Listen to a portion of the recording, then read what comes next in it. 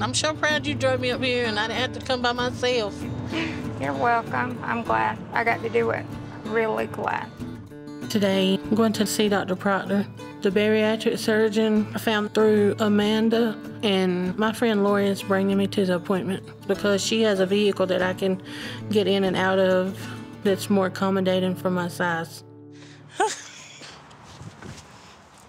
got it? Here, hold on. I got it. You got it? Okay.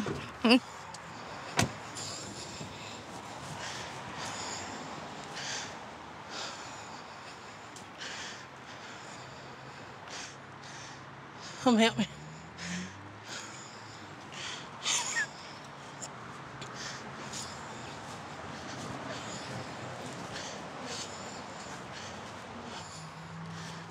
Hey. How are you? Good, how are y'all?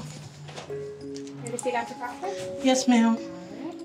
I'm walking into Dr. Proctor's office. I'm nervous because what if he tells me I'm not comfortable working on you because you're bigger than anybody I've ever worked on? Hello. Hey. Jessica. Yes, sir. How are you? Hi, I'm Charlie Procter. Yes, sir. Nice to meet you. You too. You want to talk about weight loss surgery? Yes, sir, I do. Well, good. Well, tell me a little bit about yourself. The past 2 years have been hell. How so? I can't do anything for myself. You know, I can't hold out. I can't go with family anywhere. I've had to stop driving. This last 9 months I haven't driven because my legs swell so bad that I'm not comfortable. You know, it's not living. Do you have a lot of medical problems?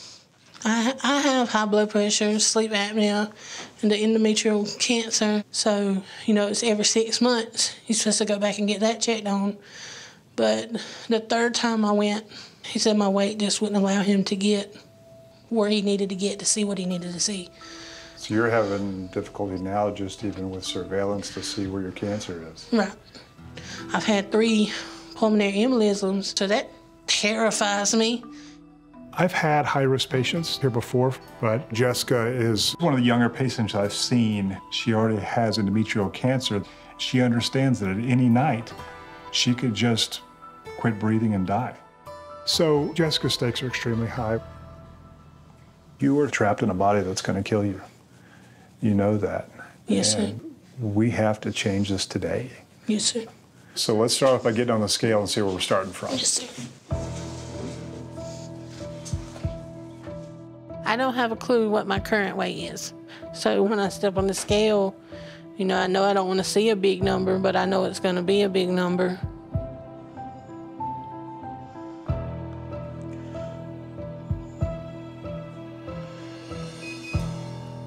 All right, 708 pounds.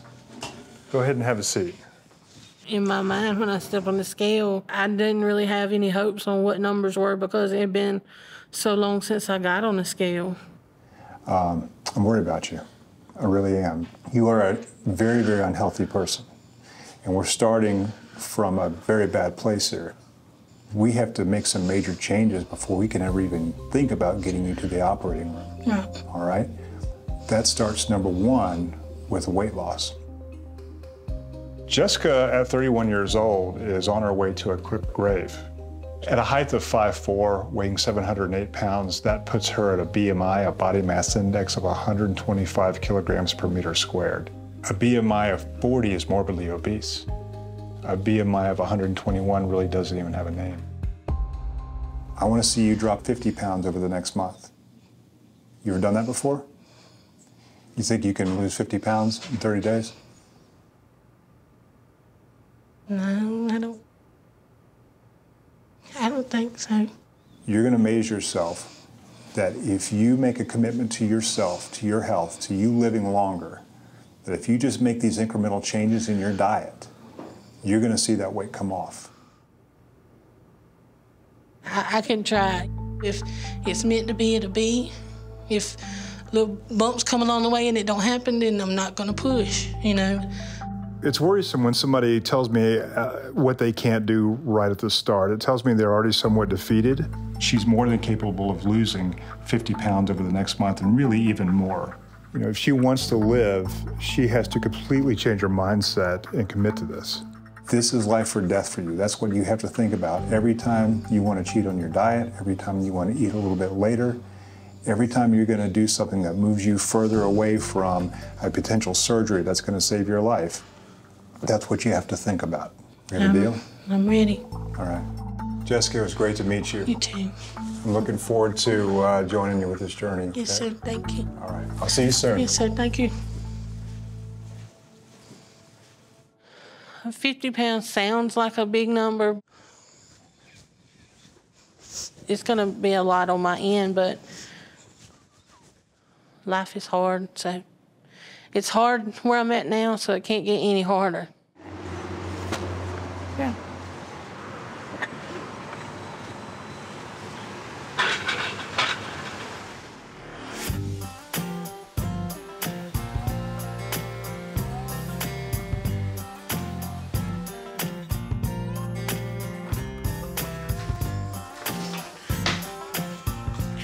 I'm just gonna come in here and watch you. Alrighty. Dr. Procter gives me a goal to lose 50 pounds in a month before I can have surgery. I'm starting my diet, and I hope that I can pull it off. Hey guys, me and Miss Danielle is gonna do some food prep for my healthy diet. Salad, a good old salad. We're gonna let Miss Jessica taste this, and we're gonna prep the rest of it and get you a fork, Miss Jessica. The nutritionist at Dr. Procter's office told me that I'm gonna have to incorporate more vegetables and protein and to eat every 2 hours. It's a big adjustment because I'm used to just eating one time a day. But, I mean, I'm ready to try anything. I have to at least try before I know it don't work. That's good, thank you. It's Yes, good? ma'am. Yes, All ma'am. right. Thank you. Got this.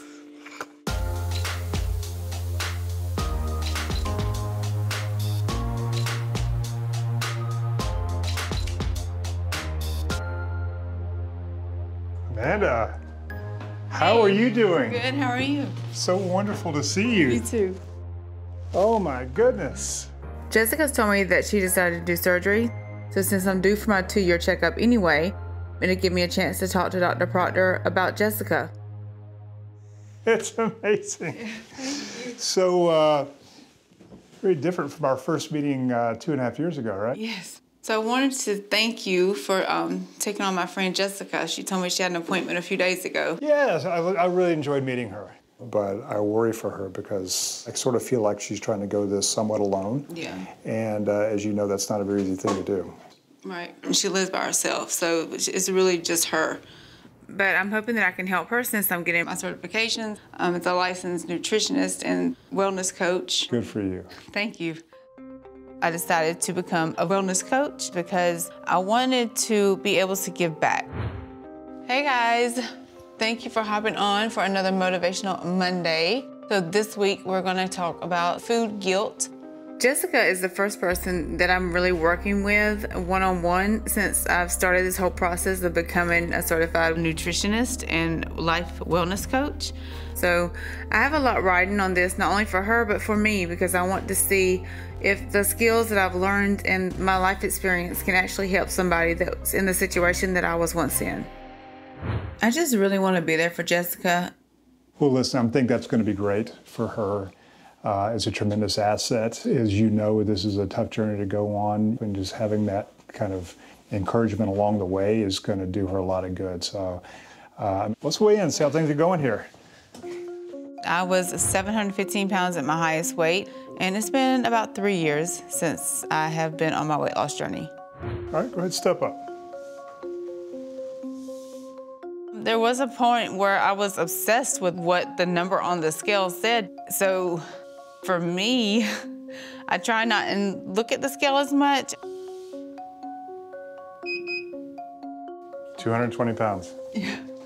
It's a big difference from 715 pounds, isn't it? Big difference, yeah. That's great. I'm really proud of Amanda, not only physically, but such a huge change mentally with her and the things that she's done. I really hope that seeing everything that Amanda's accomplished will be a big inspiration for Jessica. What's next on the horizon? Anything I can do to help Jessica, like I'm on board with. Like I told you before, she reminds me so much of me because our stories are so similar. My heart just goes out there so much because I know what it's like to be that way, and it just breaks my heart. So if I can use my experience to help someone, then that's what I want to do. You know, you've literally worked your tail off. Yeah. 2.5 years, right? Right. I'm terrified for Jessica right now because I don't think that she has the choice of wasting time. And I hate to say this because it sounds crude, but she basically has one foot in the grave right now, and what she does with her other foot is going to decide whether she steps backward or she falls in. I don't think she realizes how sick she is, and she won't be independent very much longer. Right.